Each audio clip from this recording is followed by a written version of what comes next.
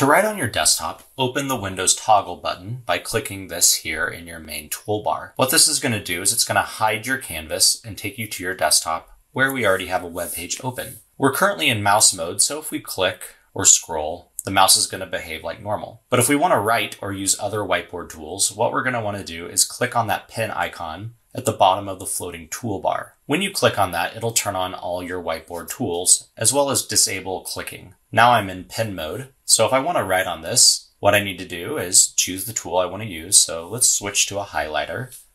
And now when I draw on this paragraph, I'll get the highlighter tool. And even though it looks like I'm writing inside the website, I'm actually just writing on top of it. It is an overlay. So the cool thing about this is I can use other whiteboard tools as well, not just the pen. So for example, if I want to add an image as well as part of the overlay, I can by doing an image search and dragging that image to the canvas. Now remember, again, this is an overlay. So as the teacher, if you're done teaching your point, you can erase this and continue moving on. So if we want to go to the eraser, click it twice, that'll open up our eraser menu. And if we click the trash can, it's just going to wipe out all of our annotations, anything we've added, and we can continue our lesson. Or if you want to save it, maybe as part of your notes, add it to Whiteboard, we're going to want to use the capture button. We're going to use the area capture, which is there in the middle. And what we're going to do is we're just going to drag this section where we've added our annotations and our images. And it'll take a snapshot and put it into Whiteboard for us to kind of help build out our notes. Now, when I let go,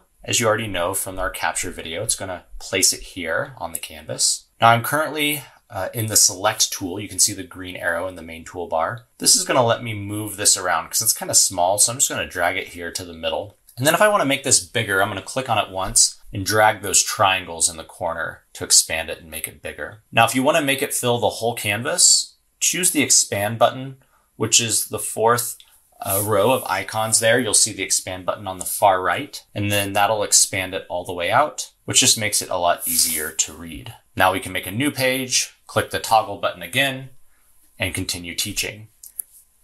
Now, if you ever want to get back to Whiteboard, all you have to do is click the Whiteboard button in the floating toolbar. I'll draw an arrow here to it for you. So all we have to do is click on that, and that will take us out of toggle mode and return us back to our canvas.